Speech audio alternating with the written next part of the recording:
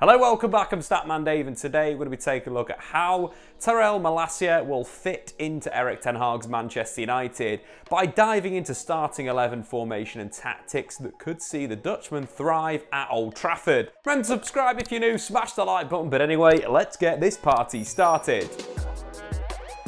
After hijacking Lyon's deal, Manchester United have signed Tyrell Malacia from Feyenoord for a reported €17 million as the Dutchman becomes the first signing of the Erik Ten Hag era. The 22-year-old left-back is without doubt a Ten Hag player. Despite being around 5'7", Malacia is fairly physical, especially in duels, which helps him in attack and defence. He's also reasonably quick and a very technical defender. In fact, his technical skills as a whole are very good, especially his first touch, close control, and wide range of passing. And finally, Malacia is tactically very intelligent and has a great understanding of the game. His impressive skill set sees him operate as an inverted fullback. This is different from an inverted wingback that has a little bit of a less attacking focus. If you are interested, we have got a video on the channel that highlights the difference between the roles. But back to Malacia. Often he takes up very central positions, notably in the midfield area. For Feyenoord, this has worked superbly, and Malacia's tactical intelligence allows him to provide balance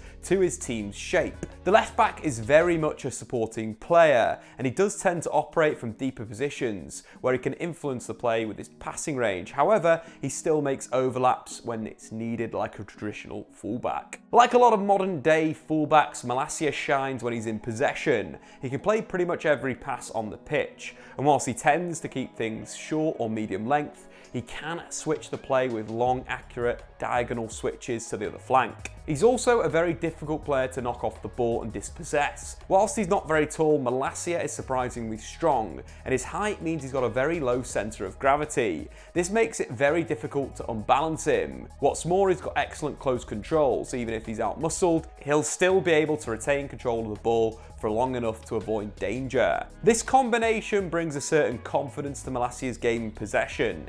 He's very happy to hold the ball and wait for the right pass. This can bring pressure, but he's not afraid to go backwards and recycle the ball for his team. However, more often than not, Malacia will use his footwork and body feints to shift opponents and create forward passing lanes. He's also able to disguise his passes, making Malacia a very capable ball progressor. In the final third, he's a very unusual fullback. Crossing isn't his strong suit, but he retains an excellent level of passing, and again, this suits the role he plays. His central positioning means he's not always in a suitable position to cross. However, he can receive in those Kevin De Bruyne sweet spots in the half space. When he does, he'll be pressured by defenders, expecting a cross, but often Malacia responds by faking a cross and slipping a teammate in behind with the through ball. This kind of passing is what you'd expect from Malacia in the final third, as he adds tempo to his side's attack. Notably, he does this with a well-struck pass out wide or a line-breaking pass or through ball like we mentioned earlier. But he also adds thrust with underlapping runs to the byline, often followed by a low cross. Defensively, Tyrell Malacia is a tenacious and dedicated defender. 1v1, he's very good at winning the ball back through tackles and interceptions, nearly 4 times per 90.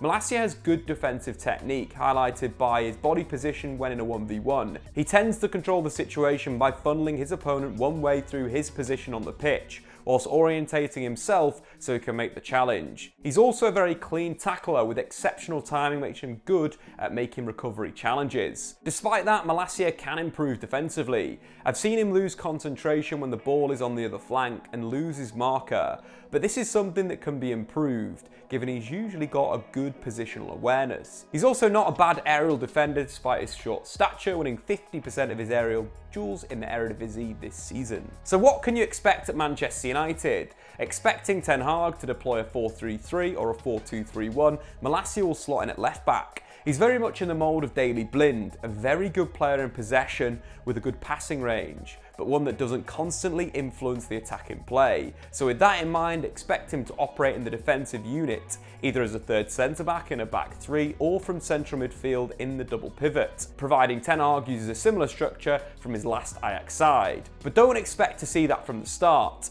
By the end of the season, I fully believe Tyrell Malacia could be first choice left back, but the step up from the Eredivisie to the Premier League is big, so expect him to be given time to find his feet and acclimatise to the new country. In the meantime, Luke Shaw is a good deputy. Statistically, Shaw appears to be in the same search as Malacia on Instat when looking for ball-playing left-backs. He also plays his best football in a support role, and this new competition could bring the best out of the England international. That being said, Malacia will be a mainstay at Old Trafford for years to come under Erik Ten Hag.